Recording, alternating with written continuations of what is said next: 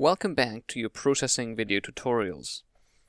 In this video we're going to change the ball class slightly so it fits a more general approach to movement. This means that instead of move up, we're going to change this method name to just move. Instead of subtracting dy from y, we're going to add. And we're going to do that because if we would want to subtract, we can make dy negative.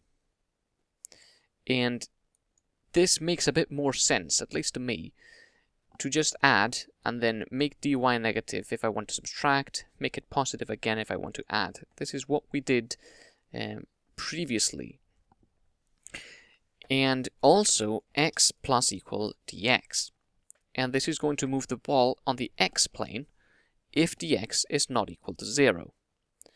So if we were to call move with our current ball, we would just move it up as we have done in the past, because dy is 5. Actually, sorry, we would move it down as we've done in the past, because dy is 5, and we would increase y by dy constantly. We would never change x because dx is 0.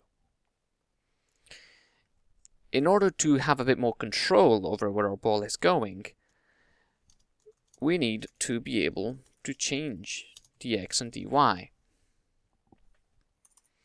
And we are also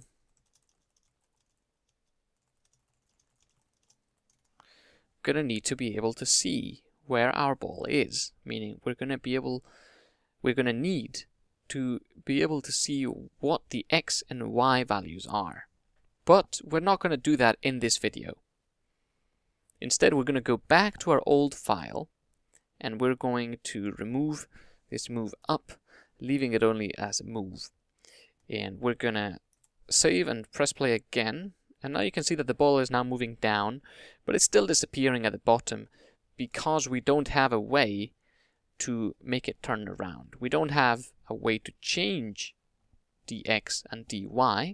And also we don't have a way to see whether the ball has disappeared or has collided against the bottom or top parts of the screen. So that's what we're going to do in the next video. I'll see you in the next one.